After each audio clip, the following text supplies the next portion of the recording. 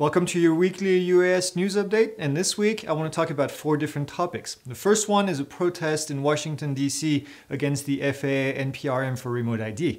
The next one is Flirtey, a company that we've talked about before that does drone delivery, was granted a parachute patent, so we'll talk about that. I want to talk about something that's pretty big and really interesting, and that's going to be the main topic for this video, is a legal victory in Michigan for drone operators, and this is kind of a big deal.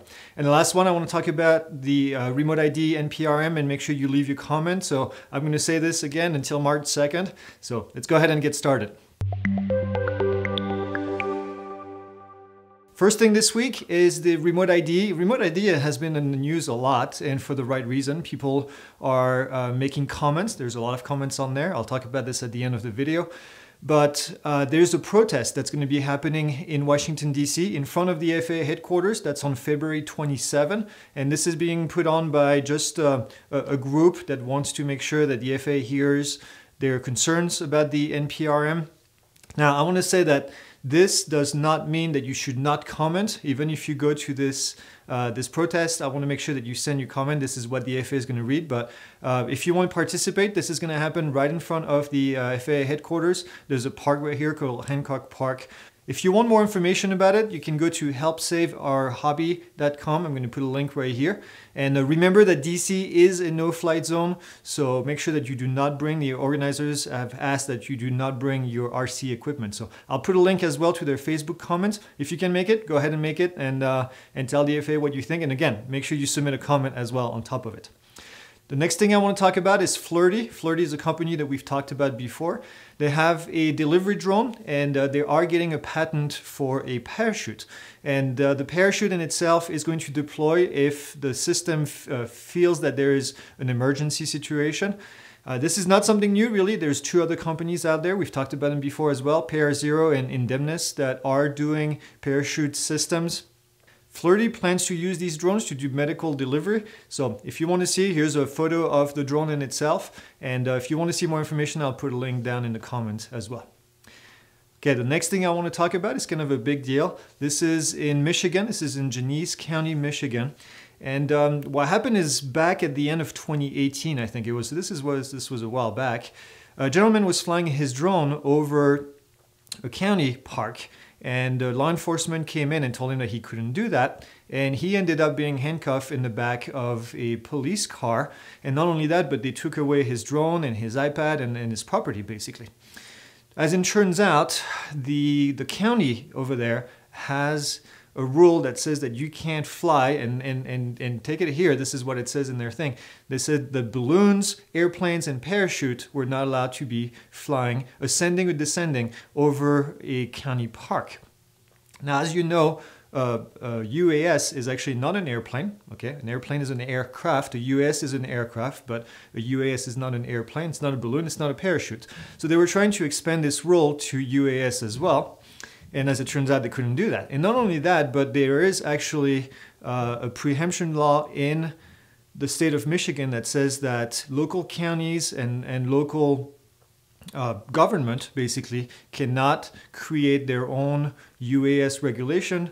And so this group got formed, the Michigan Coalition of Drone Operators, and they sued the county, and along with the gentleman that was arrested. And they won, and this is kind of a big deal. They won, and basically the county now has to remove this regulation. Now, in the meantime, the county had backpedaled, and they had added UAS to the list of aircraft that couldn't be flown over a county park. So anyway, this all went to court, and now essentially they have to remove the regulation. Now, I've been following this case on the Facebook group, and actually one of the gentlemen that was involved with the lawsuit said that a couple days later, after the county lost, they put new regulation in place that said that certain areas were now no-fly zones. And so I guess they haven't really learned their lessons in this case. Now, this is kind of important because this happens quite a bit all around the country. You have local governments that are trying to create regulation to prevent people from flying in the airspace. Now, the FAA has said over and over again that they have control of the airspace and that nobody can take care of that for them. So local governments are not allowed to control airspace. They may be able, I said may, be able to control where you take off and land from. So you may not be able to do this from a location that belongs to the city, to the county, or whatever it is. Now in this case, the Michigan law actually prohibits local government from even restricting takeoff and landing on certain property for UAS. So this is even further a preemption that we usually don't see in other states actually.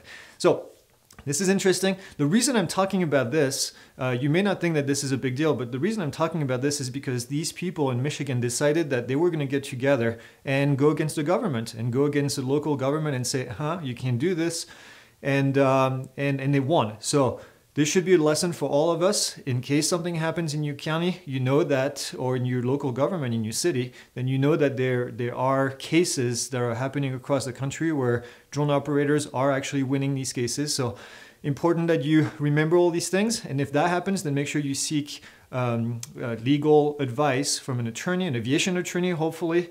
And if you need a good one, let me know. I know a good one. And that's it. That's really all I wanted to talk about this in this case.